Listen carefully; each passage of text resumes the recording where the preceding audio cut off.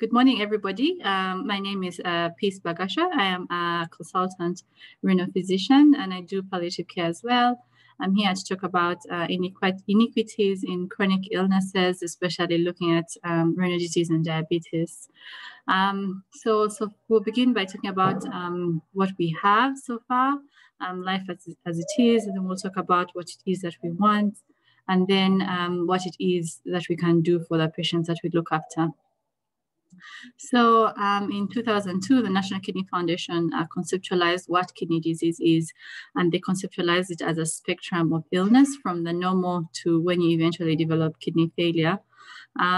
This is a good way of looking at kidney disease because it helps you to look at patients right from when they become unwell, unwell all the way to before they become unwell, so that you're able to look to care for them in a way which minimizes the expenses and the cost on the patient and the healthcare system. So this is a heat map for chronic kidney disease developed by the Kidney Disease Improving Global Outcomes, which looks at the spectrum of patients who have kidney disease.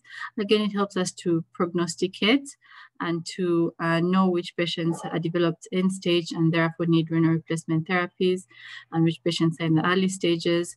The idea is that you should catch a patient in the early stage, that's when they're in the green area, before they move on to the red area, because the red area, they developed end-stage kidney disease, and at that point, options of care are very limited and often inaccessible. Again, kidney disease and diabetes are a huge, contribute significantly to mortality. Patients who have both kidney disease and diabetes usually will end up not doing well. So if a patient has the two, it's always very good to make sure that you try to delay progression as much as you can.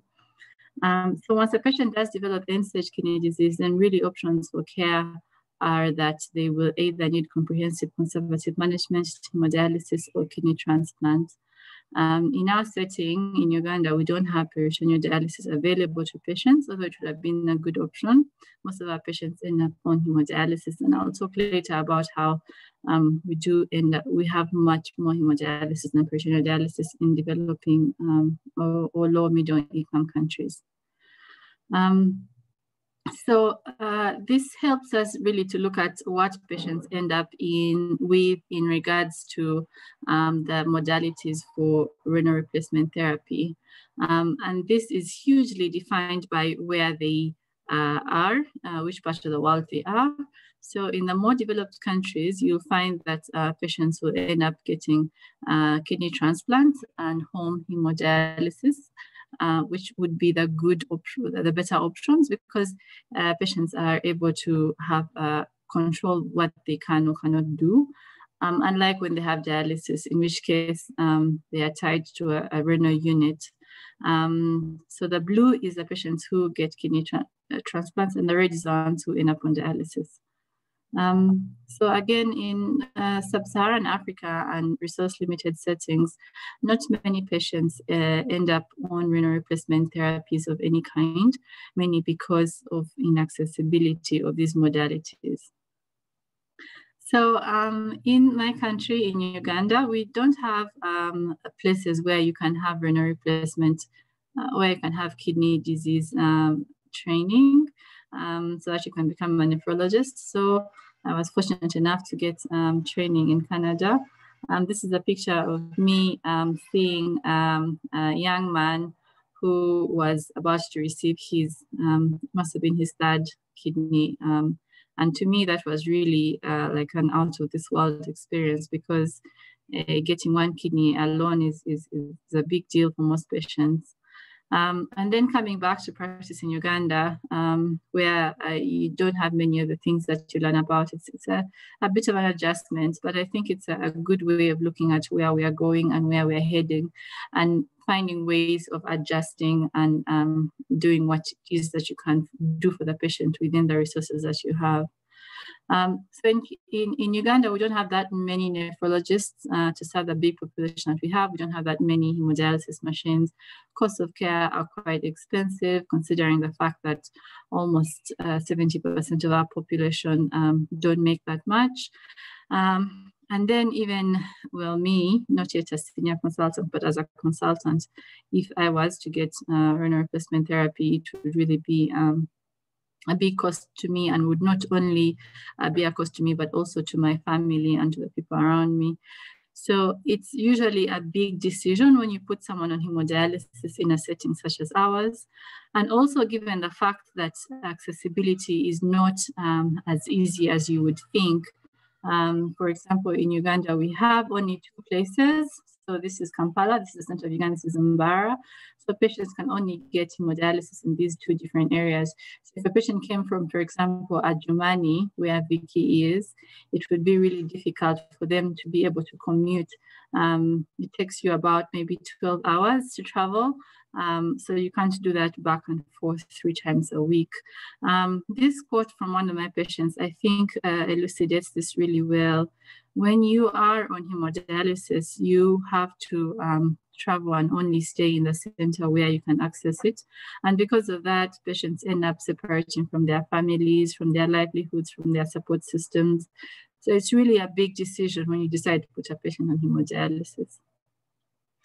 And on top of that, outcomes are not usually very good. Most patients cannot sustain more than 3 months of hemodialysis. Mortality is quite high. So when patients usually begin, they have a lot of their family members around them, rallying,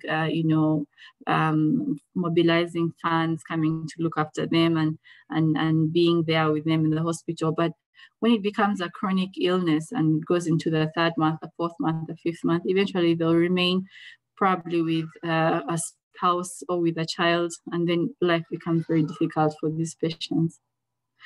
So what is it that we want to do for our patients?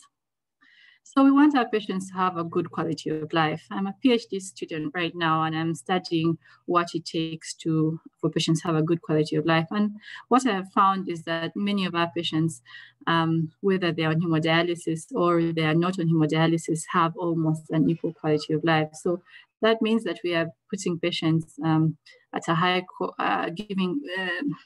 putting them onto a treatment that impacts significantly on their community, and not really looking at what it is that they benefit out of this treatment. So therefore, it becomes really important for us to be able to modify what expectations we are giving to these patients, so that we can be able to improve the outcomes of these patients. Because if the reality and what the patients expect to get are very significantly different, then we find that patients will not feel like they have benefited from the investment that they have made into their care.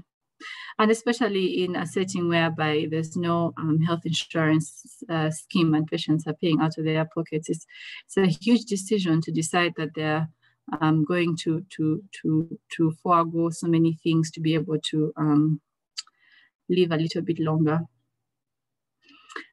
This is one of the quotes from one of my early patients who made me think about what it is that we offer to our patients.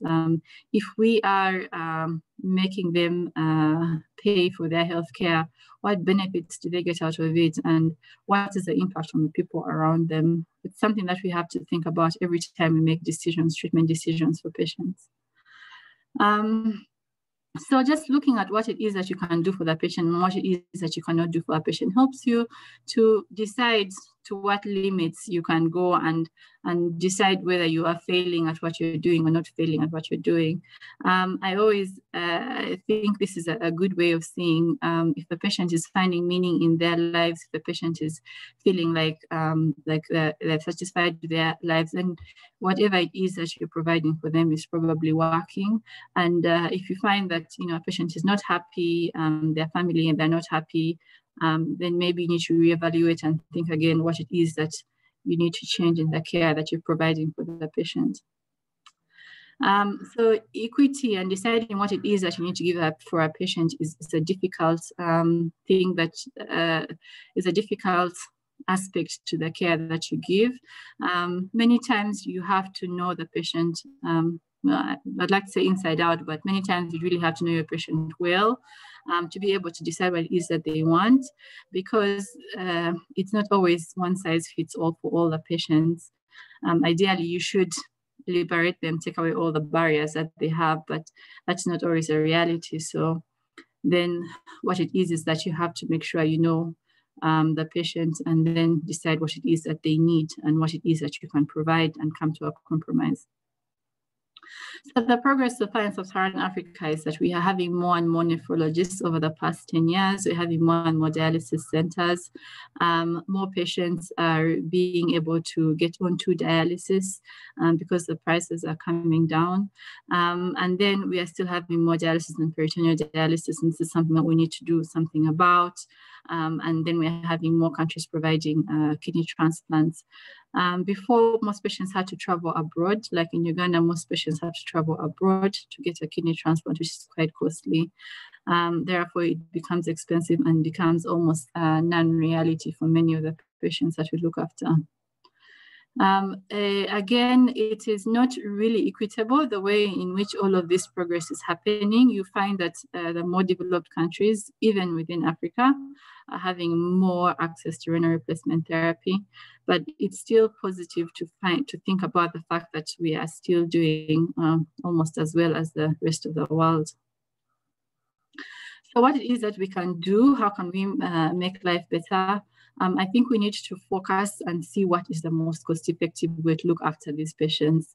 And one of the things that really would contribute the most significantly would be focusing on prevention and screening so that we don't get patients who have reached the end of the road, at which point treatment can be quite costly.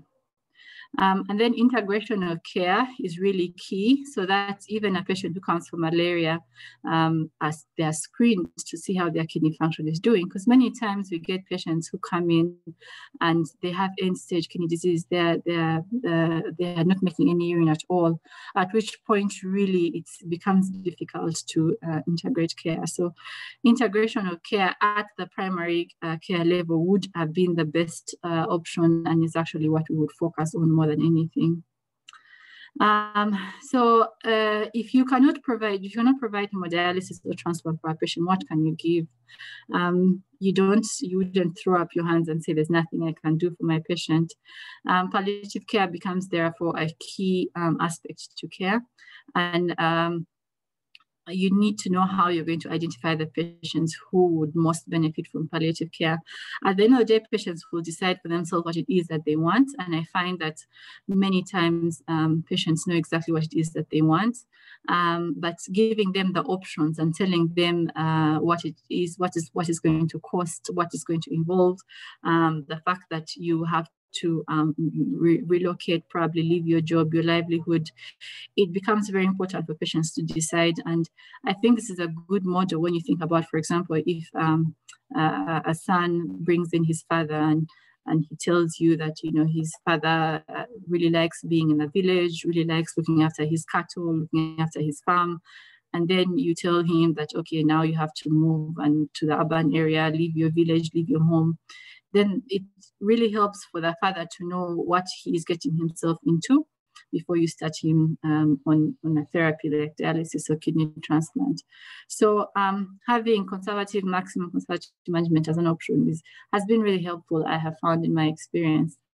The good thing with palliative care is that it provides a holistic approach to care. You not only look at the physical, which is what most physicians or care provider will think of, but you look at the social, psychological, and spiritual aspects for the patient. What do they value? I find that many patients who have been on dialysis for a long time and are thinking about stopping dialysis, if you discuss the spiritual aspects of the care, most of them you'll find that is what keeps them going. That is what helps them to keep rallying their families. And Uganda is, I found to be a very spiritual place. People believe in God a lot and believe that God will handle. And therefore, you find that it's an easy discussion to bring up. And I've also found that when it comes to elderly patients, helps them to decide that they don't want to do dialysis, that this is what God has chosen for them, and therefore they would prefer to go the conservative route. So engaging in early palliative care discussions for these patients has been very helpful. And it makes you, as a physician, have a sense of the fact that you're doing much more for the patient than feeling helpless that you cannot provide much more. I thank you all very much for listening, and I hope that you have really enjoyed this talk. Thank you very much.